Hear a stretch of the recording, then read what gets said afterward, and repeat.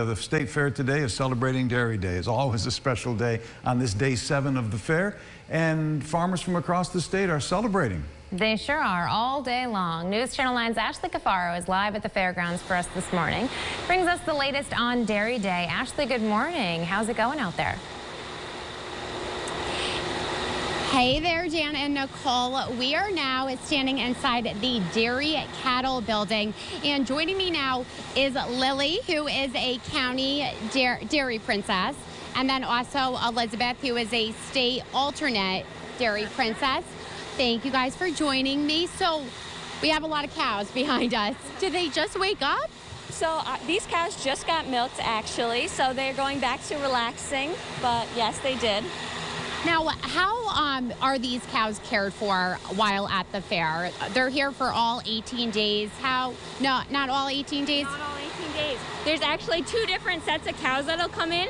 So there's some cows here right now, and then if you come later during the fair, there'll be a different set of cows here. Wow, okay, so how are they cared for while they are here?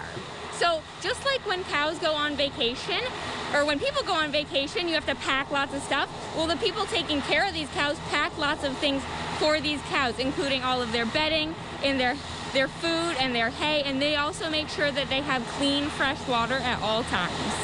Wow, okay, so they're busy all week basically, and they have a lot of stuff to pack with them, just like me when I go on vacation. Now, when it comes to milking the cows, how is it different at the fair compared to at the farm? So we like to keep a lot of the procedure the same. We try to make everything similar so the cows have an easy transition. But unlike at home, we use a portable milker, which makes it easier to move onto the pack so we can milk easily. And at home, we normally milk in a parlor. So you're milking multiple cows at a time, where at the fair, you're focused on the one cow just because it's easier, it's a more confined space. And how long does it take to milk a cow? Approximately just 5 minutes.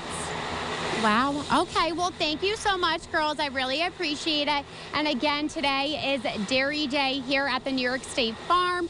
New York State Fair, excuse me. Make sure, if you want to celebrate Dairy Day, make sure to stop by here in the Dairy Cattle building and also the Dairy Products building. Again, they're celebrating all day today. But for now, I'm going to send it back to Dan and Nicole. You know, it's kind of like you're on a farm. It really feels like it at the fair, especially on Dairy Day. All day long. During the State Fair, New York State is a farm, for Pete's sake.